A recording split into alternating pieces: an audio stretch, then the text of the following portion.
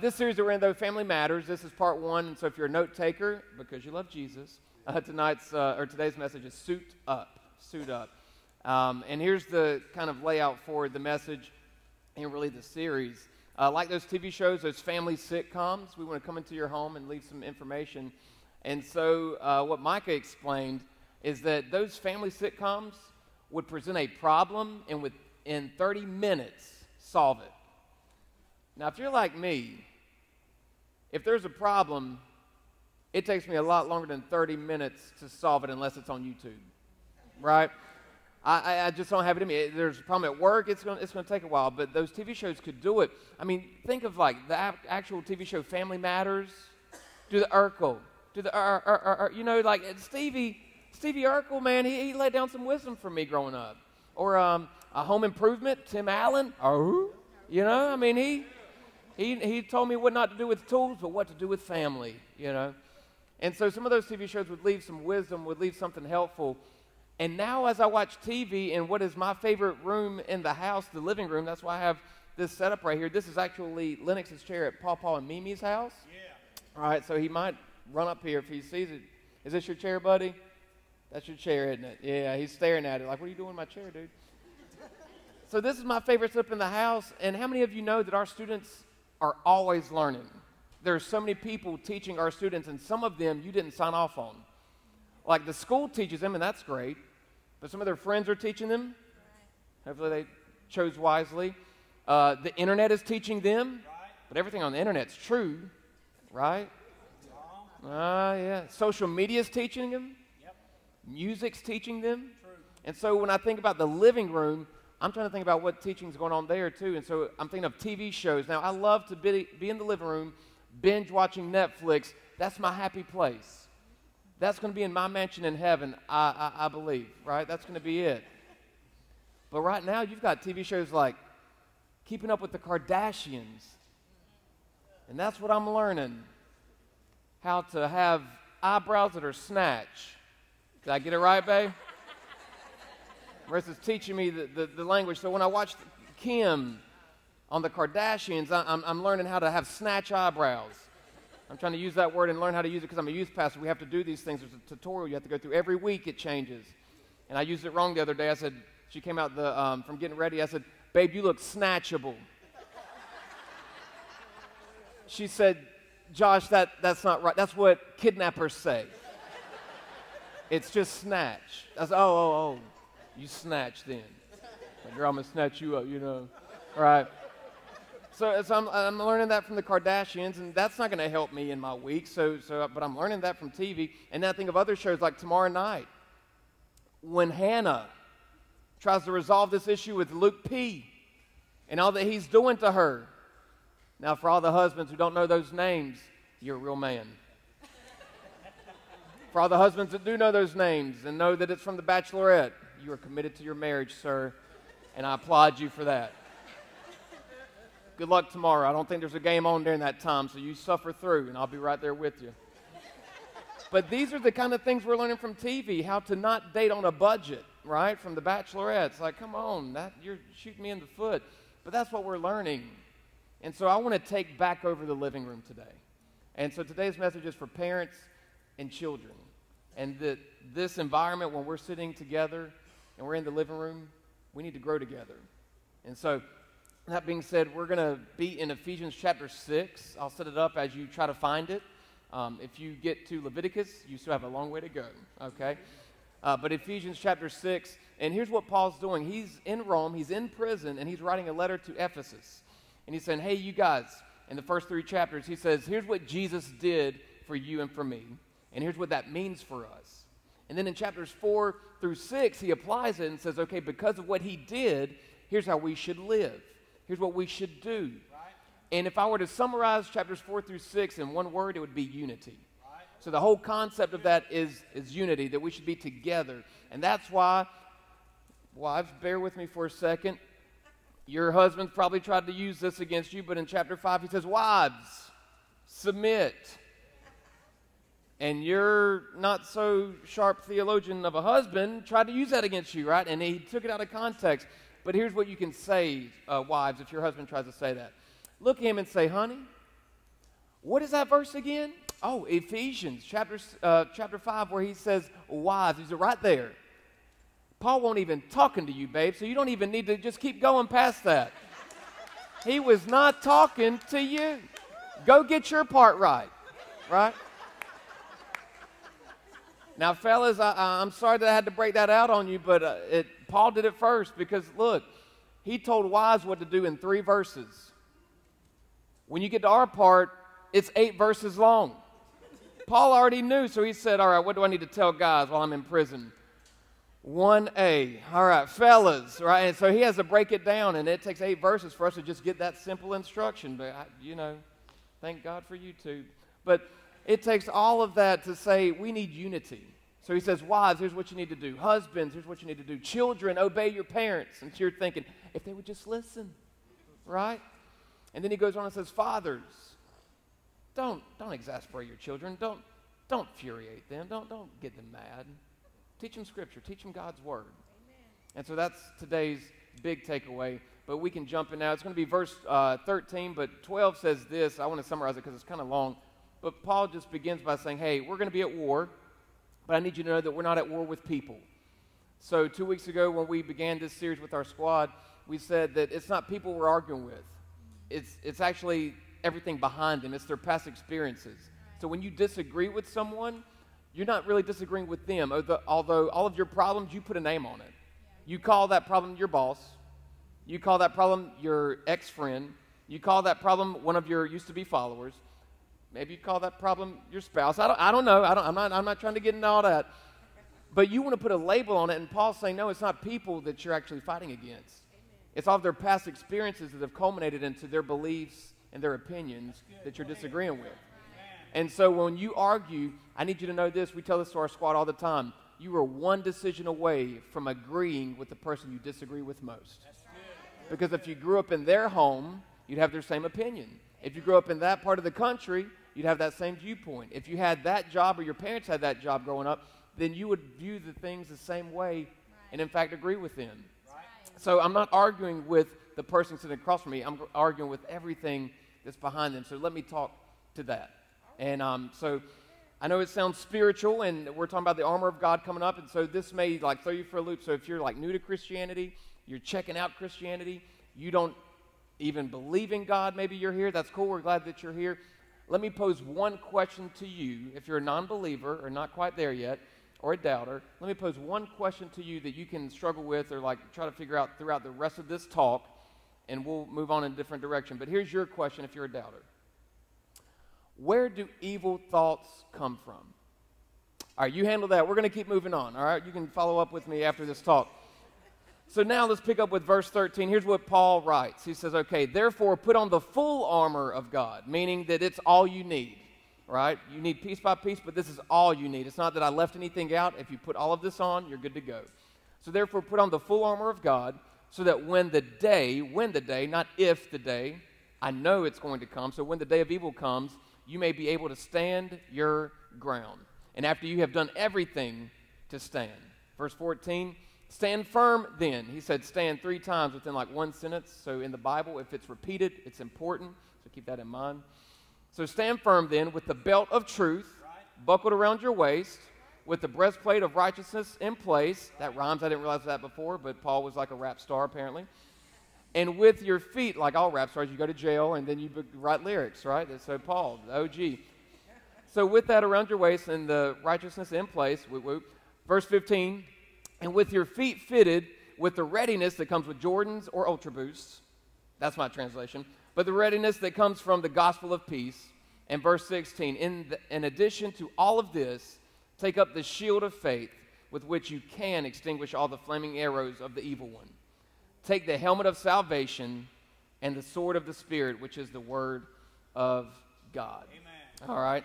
So our squad has already been through this series. Okay, they've already done verses 12 through 16. So if you have any questions, you can go see them. All right, follow up with them. But I'll try to catch you up very quickly. All right. So Paul is talking about this armor, and he's saying, here's what we need. If we're going to go to war, here's what we need to put on. Here's what we need to make sure that we are covering ourselves with. And the first thing he says is the belt of truth, okay? So the belt. Now, the belt supports everything, right? It holds it together. So the belt is going to support what I have on, thank God. But the skinny jeans are here, so even if I didn't have a belt, we're still good to go. But the belt of truth is going to support everything that I do. So we told our students that when it comes to you making a decision, make sure you're deciding using truth. Don't be on a happiness quest, because the happiness will get you happiness temporarily and then turn to regret long term. So you don't want a happiness quest, you want a truth quest. So you need people in your squad, your family, and your circle of friends who will direct you to truth, not happiness. But how many of you know the unique sound of rawhide going through belt loops at a very fast pace? Yeah. I grew up with a father that believed in the belt of truth, and he used it judiciously and consistently. And I'm sad to say that constantly, especially Sundays, but hey, here I am now. But there's one particular time where we were out shopping, and it was not my time to buy anything because guess what? I did not make any money. But I was a young little dude, and we were walking around, and I saw something I wanted. I wanted a bow and arrow set. That's right. It had the little stoppers on the arrows so that you could shoot it at a TV screen. The dad would use the Windex all the time, and it would stick, right? And so I wanted that bow and arrow set, and Mom and Dad said, no, don't ask for it again. Don't ask for it again. And they repeated that. Well, my aunt was with us, and she had the heart of God and said, I need to anoint this young man with those bows and arrows. So she bought it for me. I was excited. My parents were not. And so when we got home, my dad said, I need to direct my son to not do that again. And then it became a race. The sound of the belt loops as the belt was coming out, and I, on the other side of the room, trying to untie my bow and arrow to take up my arms in defense about with the battle that was coming against me in the Spirit of God. So I'm trying to take off all the ties of this bow and arrow, and I won. So I got the bow, and I got the arrow, and I pulled back. And ain't none of us Carters tall, so I missed him high each time. And I'm shooting over the top of him. My dad's quick, and he's bouncing left and right with that belt in hand. Pop, pop, right? And then the worst thing that could happen happened. I ran out of arrows. My dad did not run out of truth. And so in that moment, I grew spiritually mature, brought to you by Leather and Rawhide. And he informed me that we do not need to ask our aunt to buy us anything else. But it was the belt of truth. Now, the belt goes around my waist. And what that means is any direction I move, I'm walking in truth. If I go backwards, I can still have truth. Forwards, I can still have truth. Because some things will knock me back. Some things will knock me to the side, but I can take that step in truth of who God is. And so the next thing, so now imagine that maybe you're in the military, and I'm not in the military. I watch a lot of military movies and shows, so that kind of, I guess, brings me into the loop very little. But if I'm checking in, we're about to go to war, I get to the station and Paul says, all right, here's your belt. So I put my belt on, and then next he says, okay, your breastplate. And so the breastplate is intended to go across my chest and protect vital organs, including my heart. So what we told our students the other night is that I need to protect my heart. And my heart is going to direct my steps. Because what I want, what I'm intrigued by, I will take a step toward. So I need to protect that to ensure that what I'm walking toward is something that I want to walk toward and be with, be in, right? And so what happens often is that we do this crazy thing to where we attend church on Sunday, right? But then on Monday we meet Bay, and her eyebrows were snatchable. I meant that way. She drew them on, so you could snatch. I'm just kidding. But you meet someone, and all of a sudden it becomes this thing where I'm going to take my breastplate off, and I'm just going to carry it beside me. Because, God, I don't need you in this relationship, you know. I'm going to try to get these digits all by myself, okay? And then whatever happens on this date happens in my name, not your name, because you don't even watch this. Jesus looked the other way. This is PG to the 13, okay? Right? And so all of a sudden it's like I'm going into war, but I'm taking off my protective clothing. What sense does it make to go into a battle and take off my protective gear and walk beside me and say, oh, I still got it? But we do that. We walk into our job and say, God, I don't want you on my job. I got this. Amen. And now all of a sudden I'm on my happiness quest.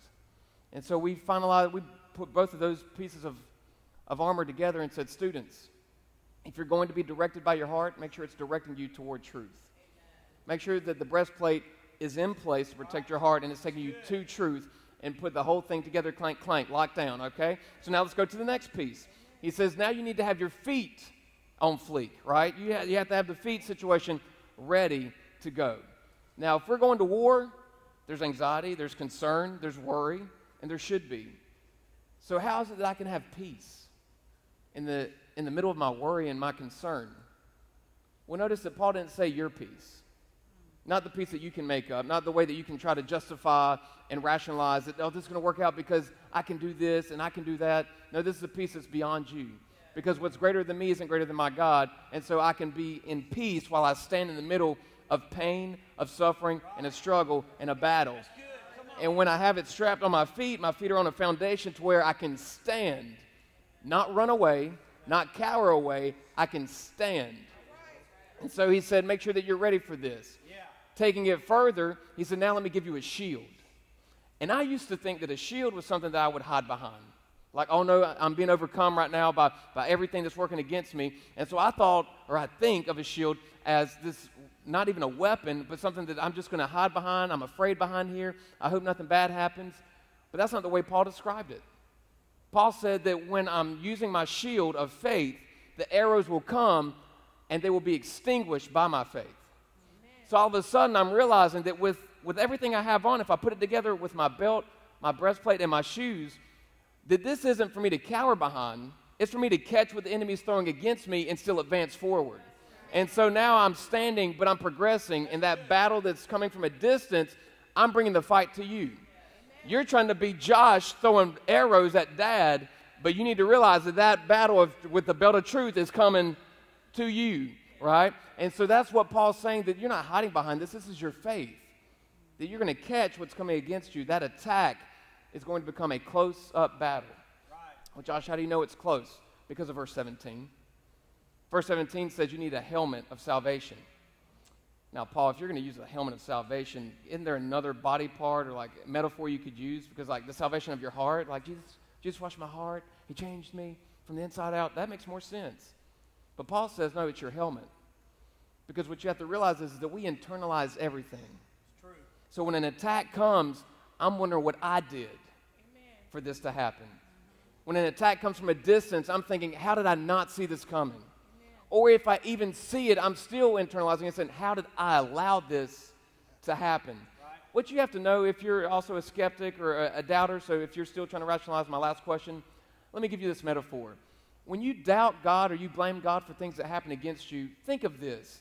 It's kind of like you're driving in a car, and there's another car driving on the wrong side of the road, and you're about to collide with it. And so you look to your father in the driver's seat and say, Dad, that car's coming. And your dad flashes his lights, and he honks his horn, and yet that car still keeps coming, and you collide. And after the wreckage, you look to your dad and say, why did you let that car hit us? And God's saying, I tried to warn it. I tried to stop it. And it kept coming. You're blaming God for something that he did not intend to happen to you. But all those past experiences from someone else collided with your world. And now we have a battle. So now back to this. So we have this helmet of salvation because I need to realize that I have to protect my mind. Amen. Here's the battlefield of the devil. He wants to get right in here and make you second-guess your truth, make it second-guess your faith, make you second-guess your peace, to where you have this constant battle going on that you can't advance forward. There is no peace. There's only anxiety and angst. And so I'm going to cower behind and fall back and retreat. And this last thing, it messed with me. I was like, Paul, I don't agree with this at all. So I'm at the table. I get my belt. All right, I got my truth. I got my peace. I'm getting my faith. I got my salvation. And then Paul says, and here is your weapon. I'm thinking, all right, what do we got? The big one. Give me the big one. And it's a sword. Time out, Paul. See, the way I work is I want to be away from the battle, but still help out. So if it's modern day, how about this? How about you go kick in the door, Paul? I'll be the sniper on the roof a very long way away, but I got your back. All right, let me do that. And better yet, let me be the guy controlling the drone, all right? I'll be in another country, but I got you. That's me. That's my ministry. That's what I want to do. But Paul says, no, here's a sword. And I thought, arrows at a distance against a sword, I don't like, because the arrows I can fire away, but the sword I've got to be up close. And it reminded me that you can expect an up-close battle. Right. I can expect a battle that's personal. Amen. I can expect a battle to where I probably know the name of what's coming against me. I can expect a battle against me because the battle is actually within me. Mm-hmm. And so it's a sword, but it's not just a weapon that's lethal. It's a weapon that encourages and grows. It's the Word of God. And so now I see that, okay, Paul, you've given me this up-close weapon. Why do I have to be so up close for this? And I think it's because from this viewpoint of what Dad's doing in this chair, it's a close battle. And so he's got to witness what I'm going through so he won't have to do it. In other words, as a father, I've got to fight so that he won't have to. I've got to take up the battle so that I can be an example for what he will not have to experience. And so what it looks like is this. I need to battle all of the things working against me. If it's conflicts with people who are ranking higher than me, I have a problem with authority. If that's you, then I need to battle that now so that he won't have to, and he will know respect when there's authority. I need to battle conflict with a spouse so that I know how to handle those disagreements and those arguments or those loud conversations away from him so he knows how to treat his future spouse, and he won't have to battle that because I battled it. Some of you have to battle lust, right? Some of you have to battle addiction, and you will be the first person in your family to beat alcoholism. And that way, your family will not have to battle that because you already fought that. That's why this battle is so important. And guess what? It's personal. Because the attack that's coming against you is within you. And it was such a struggle for me to realize that he's watching me. When I'm sitting in the home, because he's spending more time in our house than he is at school, than he is on the internet, than he is watching anything else. He's spending more time with Dad in the setting of our living room. So what am I teaching? I've got to teach him the importance of wearing the armor. But you know, the more I thought about it, I was like, man, Paul, you just got done talking about unity, and then you go into armor. That doesn't make sense. Until you think, oh, wait. That armor is more like a uniform, isn't it?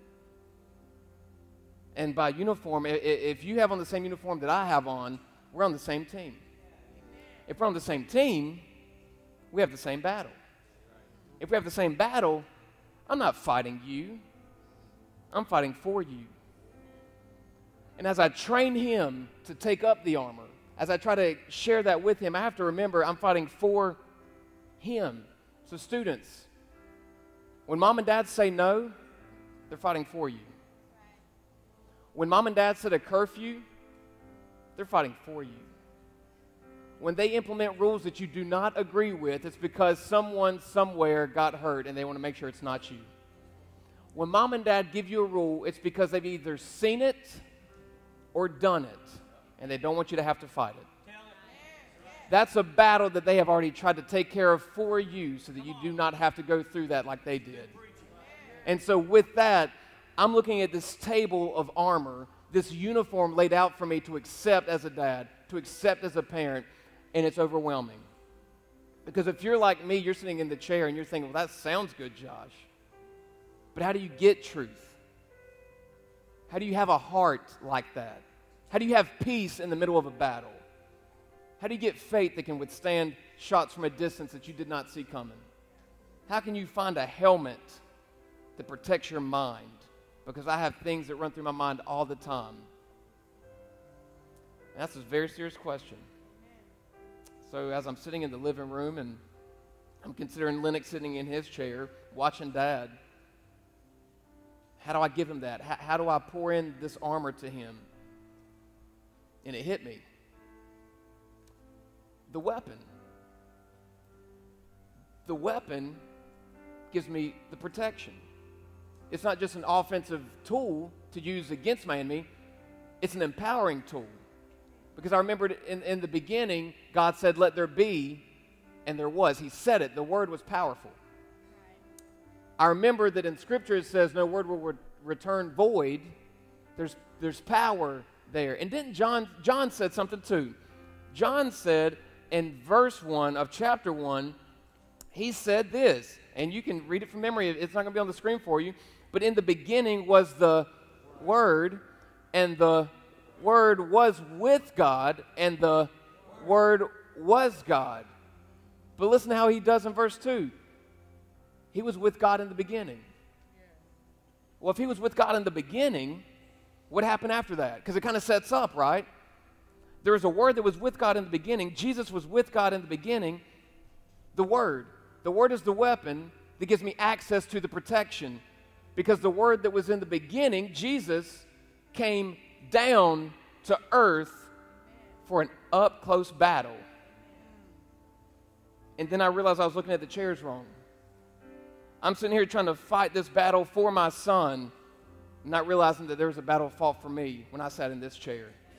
That God sat in that chair a long time ago and said, you can't beat sin by yourself. Let me fight that battle for you. And so he empowered me and handed everything to this chair so that I could stand up and say, because of your word, I know truth. And the truth will set me free. And who the Son sets free is free indeed. Right? I now have faith that can withstand an attack. Yeah, I've got questions. You may wonder, well, I don't know about that part where the fire fell from heaven. That's fascinating to me. I don't think I can agree with that. I can, because I've seen on the news where fire hits the Southern California coast all the time with natural forest fires. What an idea. So I believe that my faith can stay strong when I have a word from God. So dads, moms, anyone who wants to be a parent, what are we teaching? What are you teaching in that environment? Not just what are we watching, but here's how I can make sure that this is a teachable moment for training to wear the same uniform. If I don't just maintain constant attacks with the Bible, but just be consistent.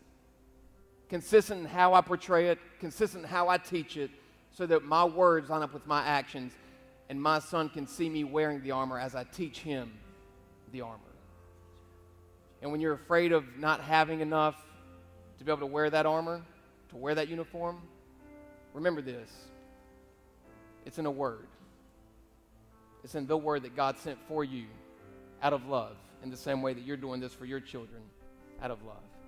So if you would you stand with me? And the band's going to come up and they're going to sing a song. And during that song, I want to ask now that if you are not family is, so that you can pray together. And here's what we want you to pray about. That as a parent, embrace your child, hold their hand, put your arm around them, and say, I'm going to fight for you. And if you're a student, if you're a child, think to your parent and pray for them, saying, I'm going to fight for you. Because we're not fighting against each other, we're fighting for each other. And when you can fight for each other, a family that fights for each other stays together. God fought for you a long time ago. And this song is just a reminder of how much He loves you, that He came for an up-close battle for you. So that being said, let's bow our heads and pray as the band begins to sing.